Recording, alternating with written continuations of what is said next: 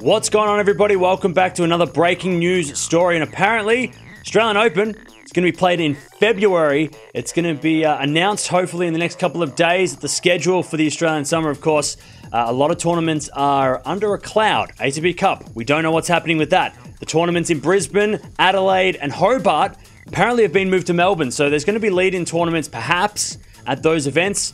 This all comes because we have a 14-day quarantine period for all tennis players coming into Australia, and no tennis players are allowed to enter the country before the 1st of January. So December was the day that everyone was, or the month everyone was supposed to come into. That's not happening anymore. Players are not allowed to enter before the 1st of January. So John Wertheim on Twitter has said that Australian Open word is coming soon, but here in most likely scenario, January the 5th to the 7th, travel period for the players, which means that the ATP Cup is going to be doomed, and then they start their 14-day quarantine period, stuck in a hotel, not allowed to play tennis, not allowed to go out on court.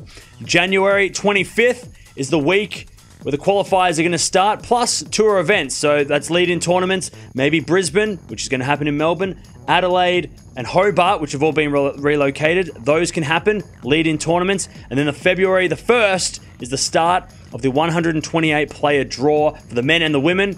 No word on doubles. I think juniors has already been cancelled, but that is from John Wertheim. Have to wait and see with the Australian Open. They have to get the word out. So it looks likely the Australian Open are going to make a decision in the next couple of days, possibly the next couple of hours. We'll have to wait and see. We'll bring a video out for that when they bring out an official statement.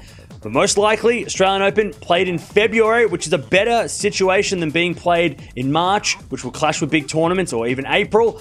But it still begs the question, who's coming to Australia? Remember the US Open?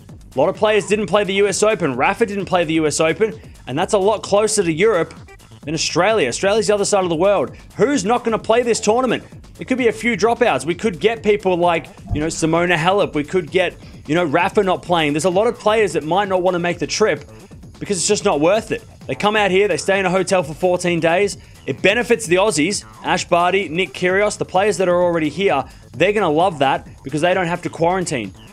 But it's the players that have to come from halfway across the world to sit in a hotel for 14 days to maybe play a lead-in event, to maybe play the Australian Open.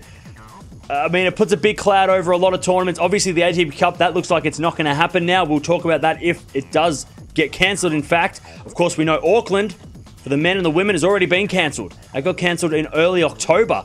So, tournament's already been cancelled for 2021.